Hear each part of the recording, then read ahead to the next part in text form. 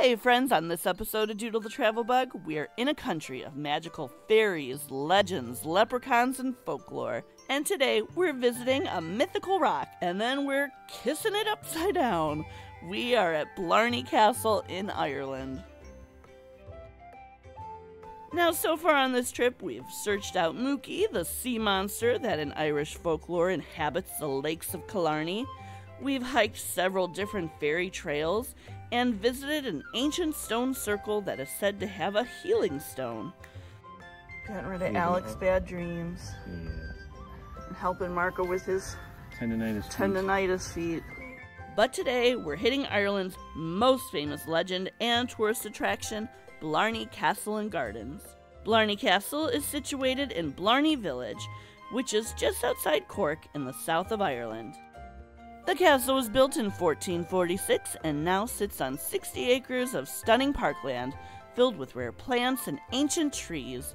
There's a network of paths that lead visitors through various gardens and arboretums.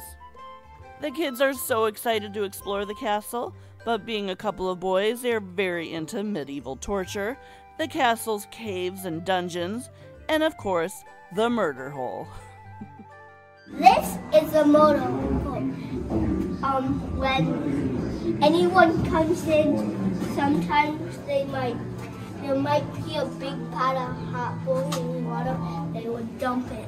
Dumping on the intruders. Hot oil or hot water, huh?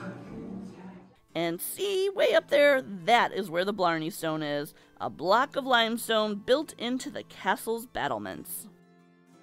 Blarney Castle was built nearly 600 years ago by Cormac McCarthy. Over the last 100 years, millions have flocked to Blarney, making it one of Ireland's greatest treasures.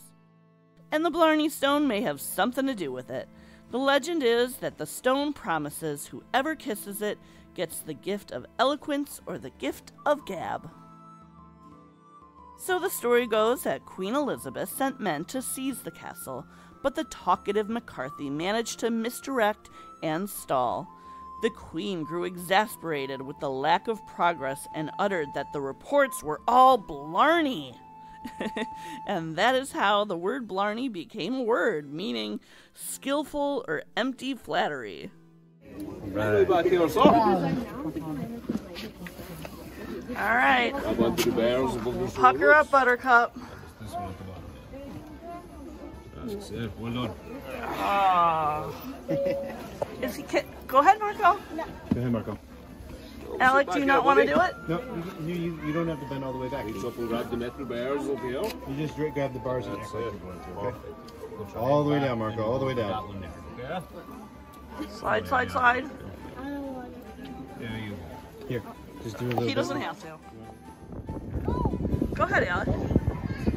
Good job! For more unique travel shows, like and subscribe to see where Doodlebug goes next.